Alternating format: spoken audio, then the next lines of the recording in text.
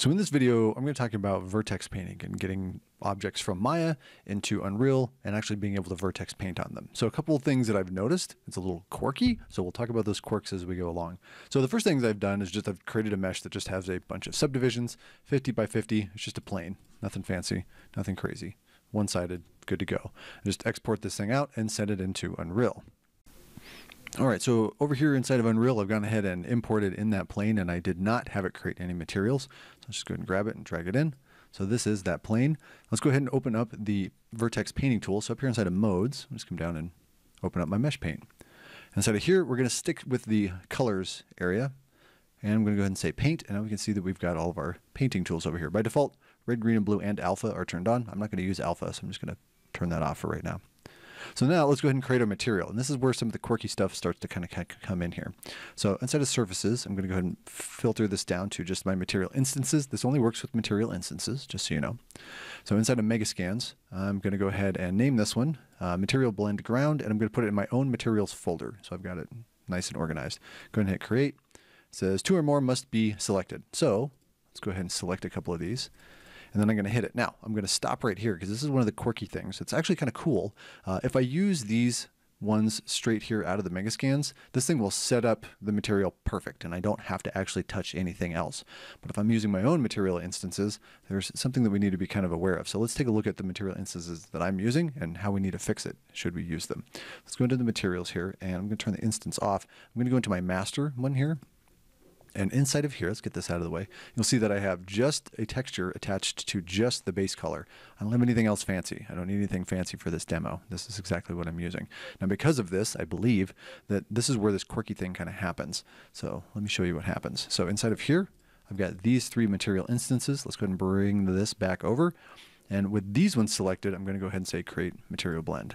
And boom, it goes ahead and creates this. Now this, if it was using the Megascans, would be completely populated and I wouldn't have to worry about it. But because I'm using something very simple in here, I do have to come in here and actually populate this, which is kind of a bummer, but it does give us a little bit of control. So let's kind of talk about some of the things going on. I'm going to close up the base settings and displacement and the fuzzy and the G settings. So input textures. So you'll notice that it didn't actually populate the textures in here for my material. So I need to come in here and do this for it. So let's just go ahead and make the dirt, the top one up here. Let's go ahead and turn that on. And then under base, so this is going to be like black or no vertex color at all whatsoever. And then underneath our green, let's go ahead and put in our grass. And what I've noticed, this isn't actually green, it's actually blue, the blue channel. Again, I'm not sure why, but this is what happens. And then underneath red, go and grab the mud and grab this one. And this one is actually white. So just kind of keep that in mind. So it's not, red and green, it's actually black, blue, and white. These are the quirky things I would love to hear if you guys have got a way to figure out why it's doing this, or maybe I'm just missing something, but let me know. All right, let's go ahead and save that one. Close that down. And now let's go ahead and grab that material, this guy, and I'm going to go ahead and place it onto this plane. Now, obviously you don't want to just drag and drop it. Obviously you don't want to come over here. You do want to come into the static mesh and actually drop it in here. So that way it's on every static mesh that you ever play with. So I'll just drop that on there. Oh, looks like it's going to freeze. So I'll pause the video until it's done thinking.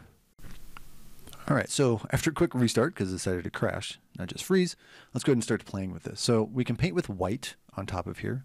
Okay, and I can also just fill it with white too. So if I click this, that just fills all these vertices with white.